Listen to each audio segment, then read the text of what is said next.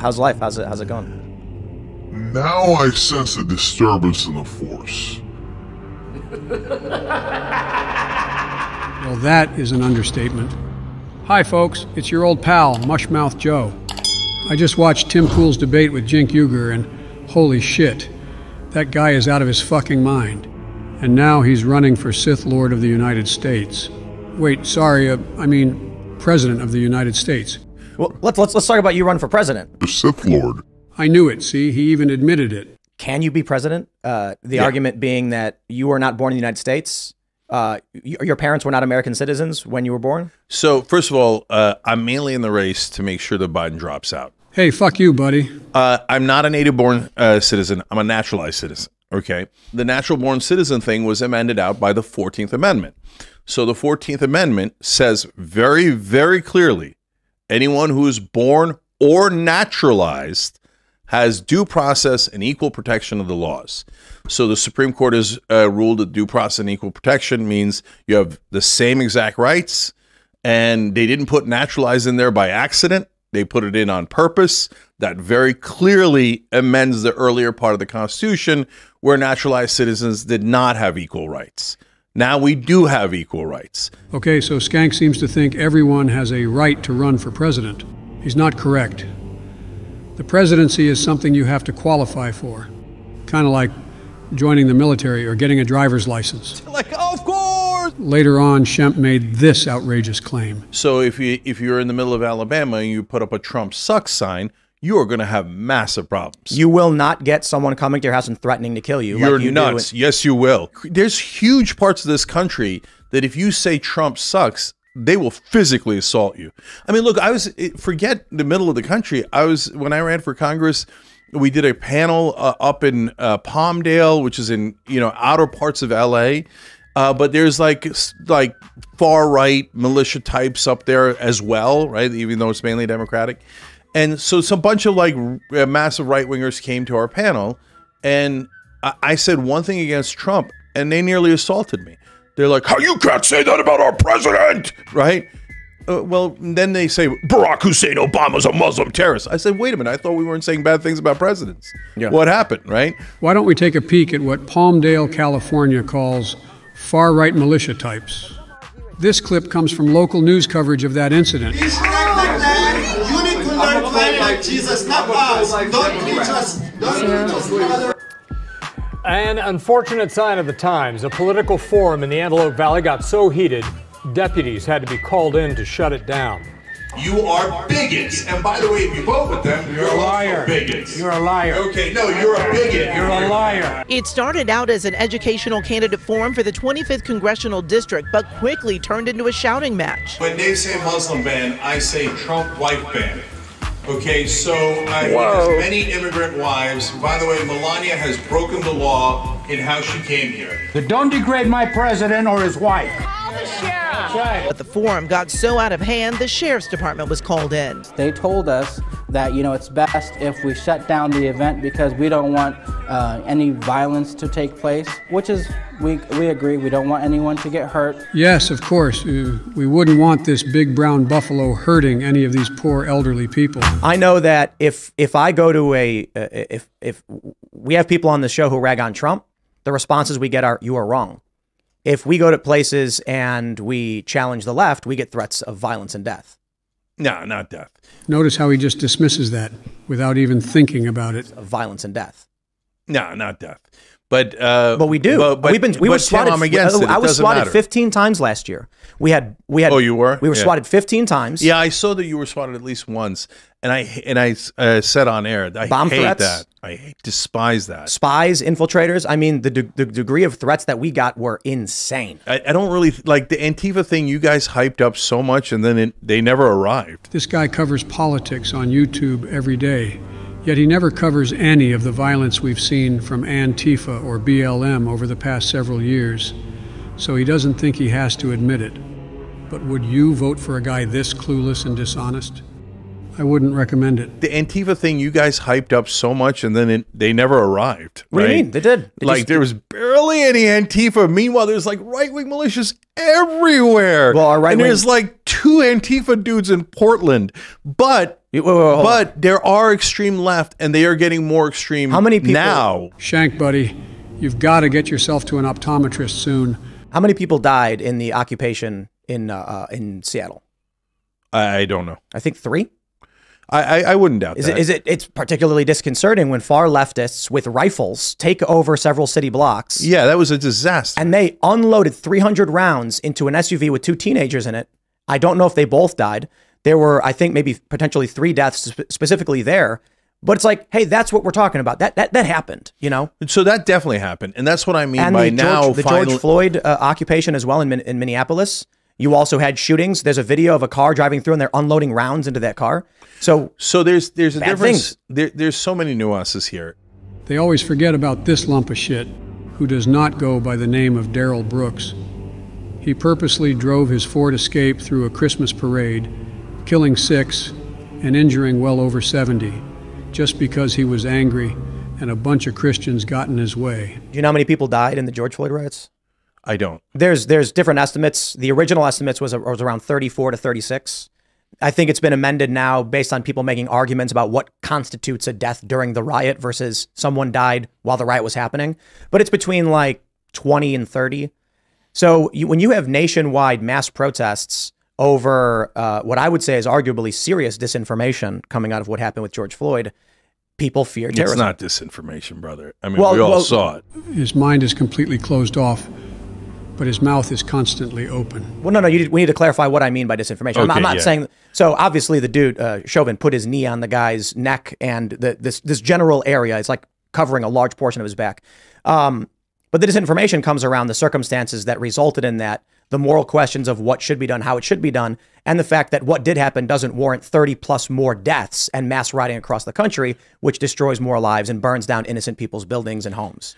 So, look, first of all, Chauvin killed George Floyd. He did it in a brutal way. There's no ands, ifs, or buts about that at all. Have you read the coroner's report? Yeah. And what happens, Tim, is that sometimes people die because they can't breathe because you cut off the flow of oxygen. And sometimes they die and they say they can't breathe. It's because they have a heart condition or some other condition. And when you compress long enough, they literally have the feeling that they can't breathe and then they die. Are you familiar with the circumstances before George Floyd's death? Like what led to him being apprehended in the first place? I think he had like a fake $20 bill for which he was apparently. Then you shouldn't murder people over. But he was $20. behind the wheel of a car chewing on a speedball, which is methamphetamine and fentanyl.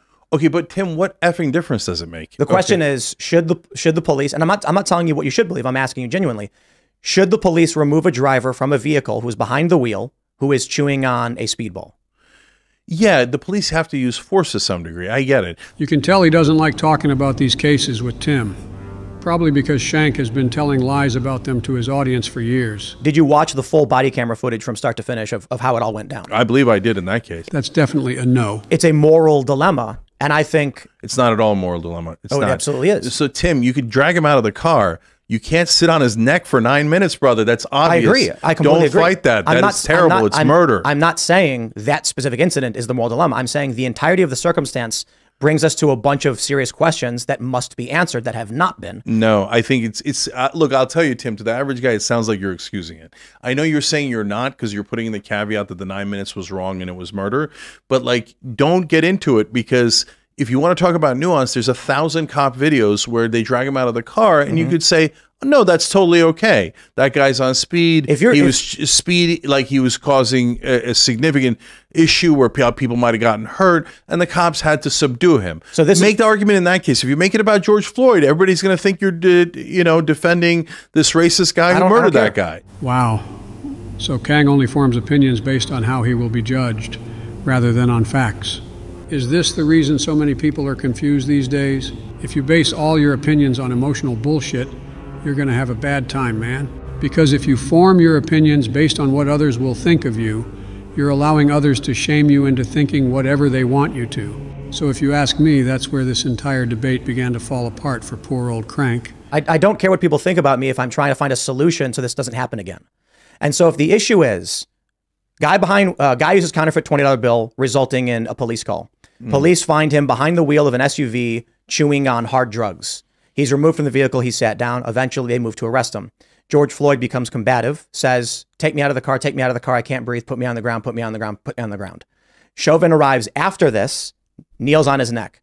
Those are the circumstances of what happened. Crowd forms, they're mad at it. George Floyd dies. 9 minutes. The questions are, where was the point at which this should have stopped? Should it have just... Why is that not super easy?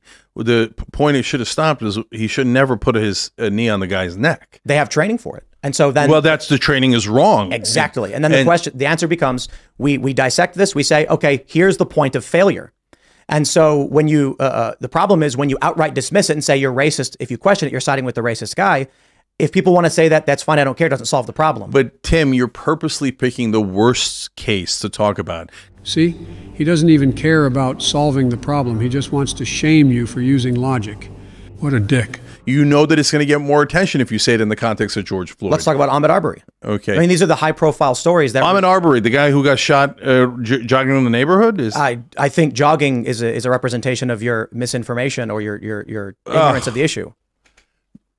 Tim, this is why people think you're a radical right-winger, That's fine, but if you don't know, why would you make the argument? You see, he has proven throughout this debate that he willfully makes harsh judgments without knowing all the details and doesn't give a damn, not to mention that he's a liar and smells like dirty socks and vinegar. So what do you mean I don't know? I know the case. The guy, the two redneck racist sons of bitches who murdered him said that he was in the house that was being built, which, by the way, apparently tons of people had come by to see, hey, how's the construction going? Wrong. Right? So do they know that he was one of the, how's the construction going? Well, they don't know anything because he didn't steal anything. But okay? you're wrong. So, but they see a black guy at a construction site, Cenk, and they're like, let's chase that son of a bitch down and shoot him. I don't care what people think of me if I'm following the facts to try and figure out what happened and try and solve the problem, but you have already shown you don't know the case.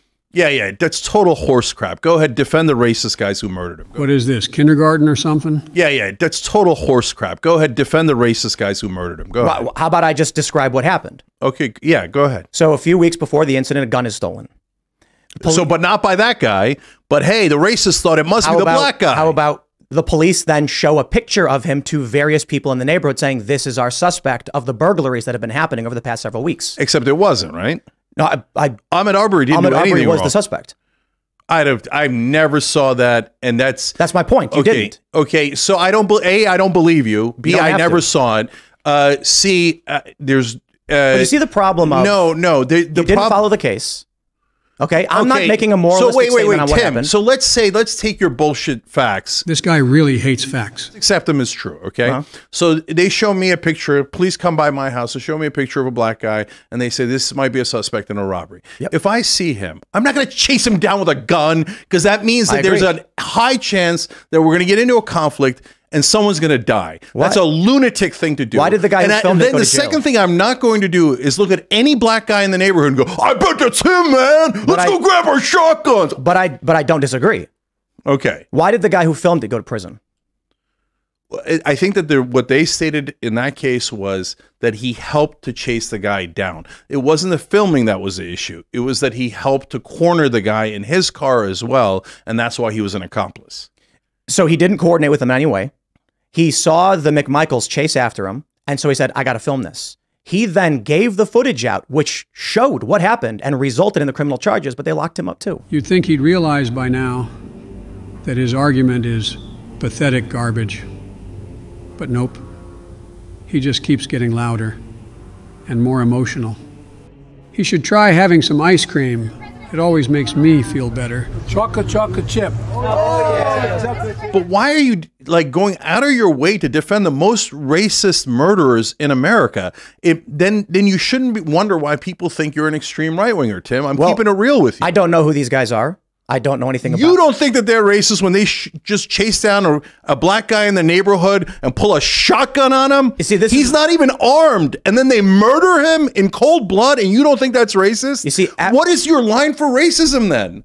I'm not going to start making declarative statements about the personal opinions of people I've never met and don't know anything about. I'm going to try and understand what the argument from the prosecution was. And guess what? The prosecution did not dispute that Ahmaud Arbery was a suspect in the felony burglaries. The prosecution argued that I don't care. Well, there you have it.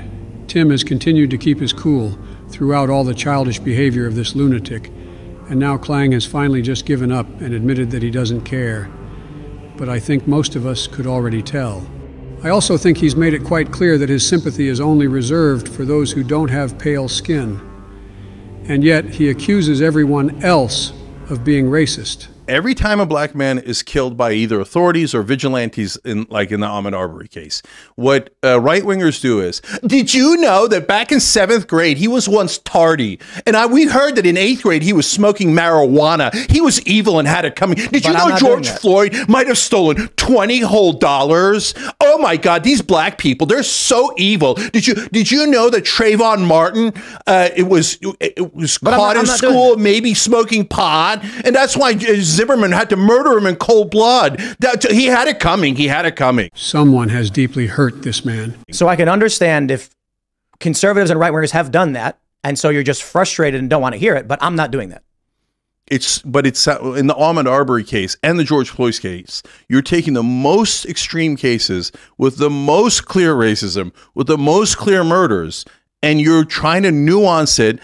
And what I'm telling you, Tim, and what has made me uncomfortable in the past about you, which is what I was trying to get past, is that attracts a huge right-wing audience because they want somebody to excuse the death of Ahmaud Arbery and George Floyd. And when you seem to excuse it with your nuance, then they go, yes! I don't care what finally somebody's sticking up for white people killing black people. Come on, don't tell me there aren't people in your audience that think that. There's tons of people who think that. Well, if anyone was thinking that, do you feel that you have sufficiently shamed them yet? It looks a lot like projection from over here.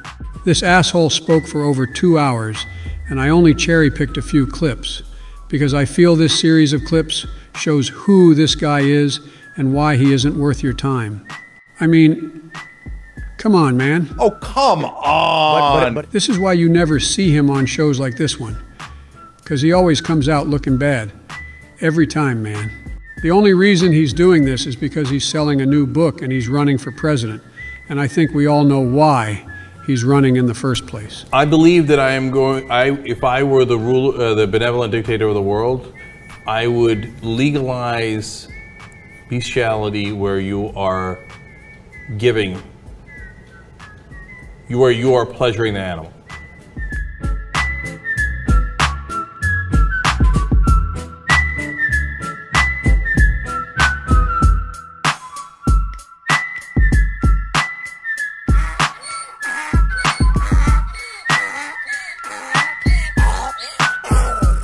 Tell you what, I don't know about you, but I'm going to go to bed.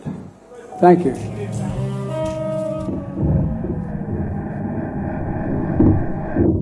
Thanks for watching.